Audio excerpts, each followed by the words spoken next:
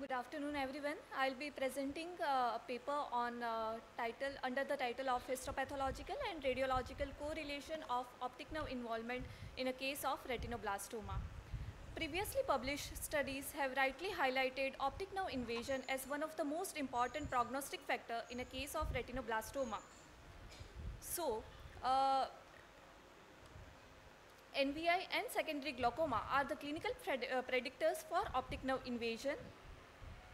MRI still remains the most widely used modality for optic nerve evaluation in preoperative cases.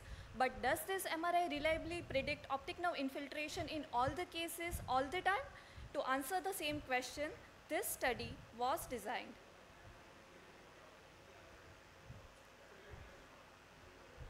In a retrospective case series of 93 primary enucleated cases of retinoblastoma, after clinical evaluation, optic nerve invasion was studied on MRI T1 post-contrast scans, which was then compared with the results of histopathology.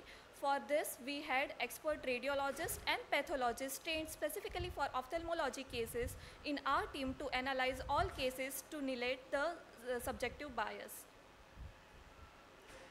Let's go through some of the clinical case scenarios. A 4-year male child presented with a right eye leukocoria with focal NVI, secondary glaucoma. So, he was diagnosed with right eye group E retinoblastoma with clinical high risk factors. On MRI, there was no evidence of optic nerve extension, but to our surprise, there was a histopathology revealed 5 mm of retrolaminar optic nerve extension. So, here we had ONE on HP, but no ONE on MRI. Similarly, a second case presented with right eye leukocoria, diffuse ectropion uvea and NVI. So, a case of right eye group ERB with clinical high risk factors. Here, MRI showed 3 mm of retrolaminar optic nerve extension, but in this case, to our surprise, there was no optic nerve invasion. So, MRI showed ONE, but on HP, there was no ONE. In a third case, it was a 3-year-old male child with left eye leukocoria, group E retinoblastoma. MRI showed 7 mm of retrolaminar optic nerve extension, and histopathology, to our present surprise, it also showed the exactly same 7 mm of optic nerve extension.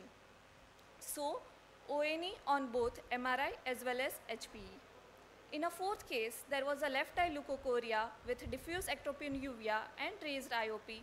So, it was a case of left eye group E retinoblastoma with a clinical high risk factors. On MRI, there was no optic nerve invasion, and HPE also suggested the same, that there was no ONE. So, no ONE on both MRI and HPE. So, we went through all possible case scenarios of ONE.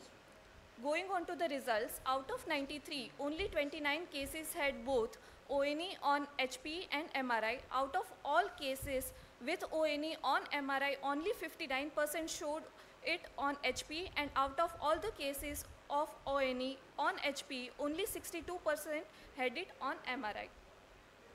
On MRI, optic nerve head involvement was seen in 21 cases, retrolaminar optic nerve extension in 28 cases. On HP, optic nerve had involvement in 28 cases and retrolaminar optic nerve extension in 19 cases. So, MRI had 62% of sensitivity, 57% of specificity, 59% of positive predictive value and 59% of negative predictive value in detecting optic nerve extension. Role of MRI is to triage basically the cases of retinoblastoma either towards neoadjuvant chemotherapy or primary enucleation. It also alerts the surgeon for possible surgical safe margins and taking long optic nerve stump. It also alerts the pathologist for a possible skip lesions and warrants a need for breadloafing. On the other hand, role of HPE stands for triaging the cases with HRF towards adjuvant treatment. As previously published, as it is a previously published data, it has been emphasized that adjuvant therapy can significantly reduce the risk of metastasis. Previously done similar studies concluded with limitations of MRI in detecting the ONE, but to our knowledge, this is by far the largest study in terms of sample size which showed modest sensitivity and predictive value for MRI in a case of ONE. So to conclude, while the role of MRI in RB is invaluable, its utility in predicting ONE is modest. Thank you.